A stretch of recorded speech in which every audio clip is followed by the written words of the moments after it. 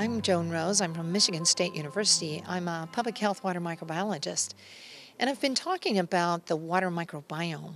You know, all plants, humans, animals, and even water has a microbiome.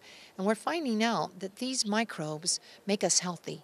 So we want to understand what makes water healthy. There's been so many advances in technology, so now we're going from instruments that cost hundreds of thousands of dollars to an instrument that you can hold in your hand that costs $1,000. This instrument can give us information on the water microbiome. And once we have that information, we can produce better diagnostic tools. This means we can understand when a water is sick and what we can do about it to correct it.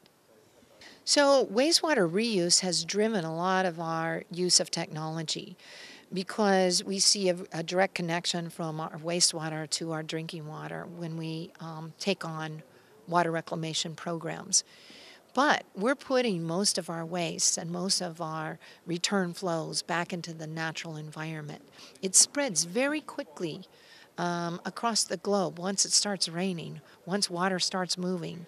And so we need to apply these tools not only to wastewater reuse, but to the water cycle, to what we call the one water. That means we have to understand what comes off our land, what comes out of our wastewater treatment plants, what's in our rivers, what's in our estuaries, what's in our lakes. And so we can use these technologies to do that. I'd like to see more water researchers work with the water industry on some global initiatives where we use some of the cutting-edge science to really explore the water environment. But secondly, I'd like to see the development of these diagnostics and centers around the world where water diagnostics could be used for better decision making. We're going to have to spend a lot of money to improve our waterways and improve our health and to meet the SDGs. And so those are our key messages. And once we have these things in place, my third message is let's go out and get the samples. Let's start looking at large-scale evaluation and assessment of key watersheds that are of interest to us.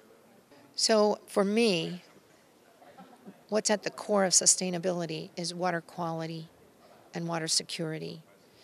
And if we focus on that, we're not only going to improve human health, we're going to improve the biohealth of the planet, which means that that influences food security, ecosystem services, and that is what true sustainability is.